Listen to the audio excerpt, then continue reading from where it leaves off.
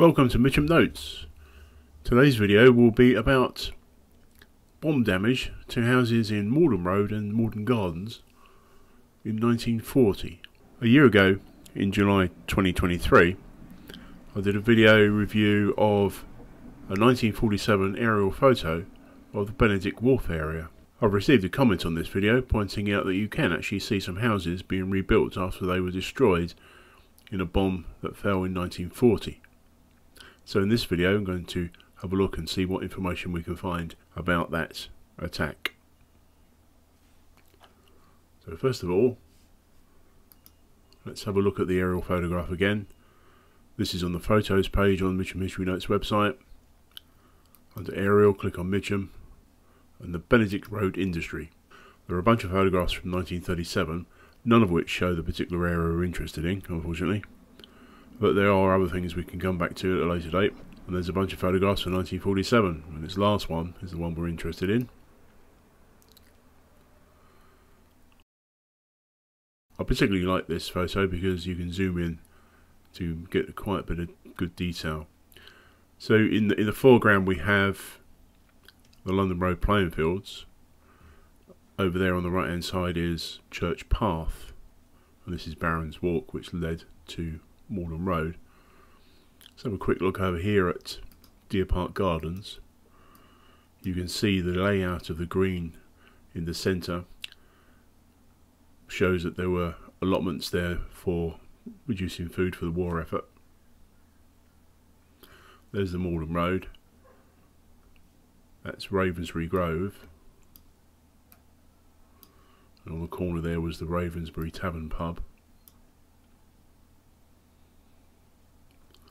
What we're interested in today is Morden Road and Morden Gardens, which is further down here past the Ravensbury Park.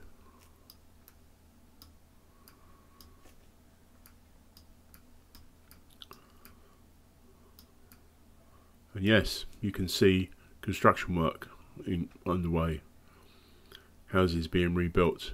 Let's put some labels onto this so we can orient ourselves and use some boxes to show what looks like houses that were damaged and were subsequently demolished.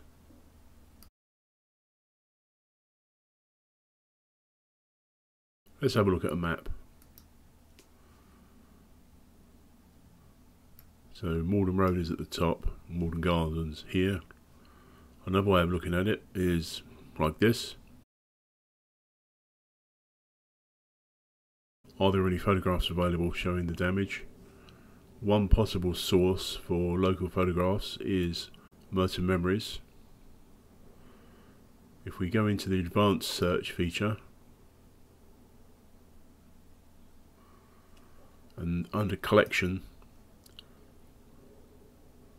there is a wartime section.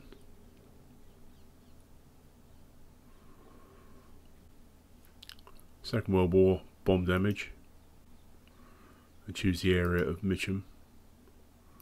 The Morden Road we're looking at is the one in Mitcham. See what photographs we've got available. 19 are available. Cricketers, Dorset Road, bomb damage to the colour printers, Morden Road.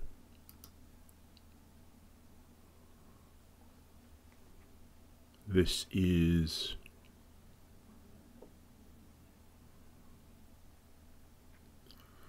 (26th of September 1940).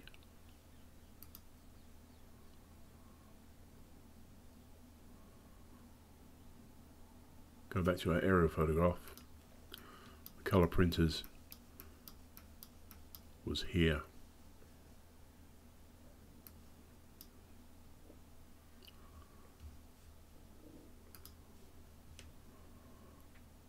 (26th of September 1940).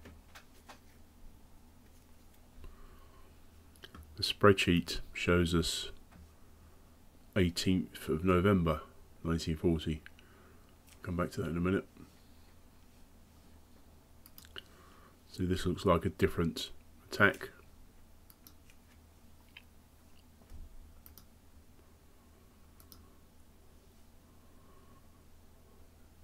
Green Church, St Mark's area,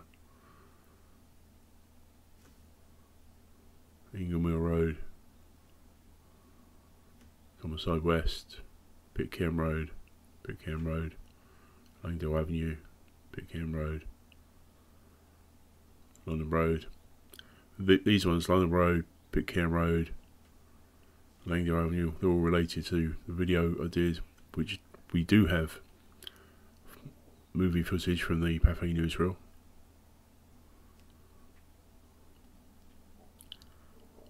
And the one here, it says St Mark's Church area.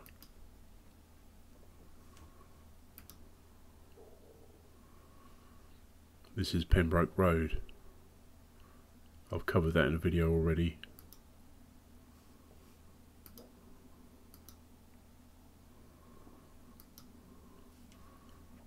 Damage caused by a landmine, Pembroke Road.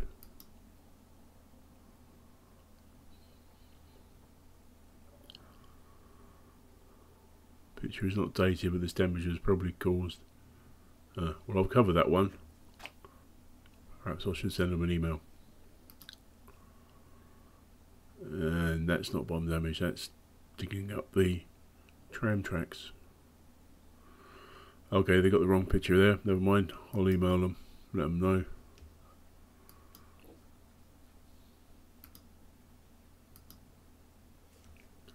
So no, some of Mrs. J. Kiddle's pets. This is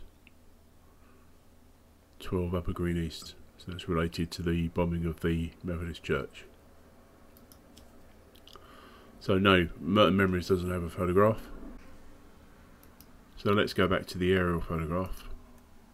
And there were 4 fatalities in this raid on the 18th of November 1940. At number 77 Morden Road, Donald Gerald Balfour Millbank, aged 12. At number 79 Morden Road, Frank Allen Lockhart, aged 40. At number 81, Dora Clifton, aged 55. And at number 87, Louisa Lydia Woodbury, aged 72. Thank you for watching. If you enjoyed this video, you could press the like button.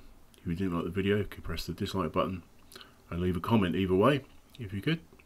And consider subscribing, because more subscribers means the possibility that YouTube will recommend this to more people.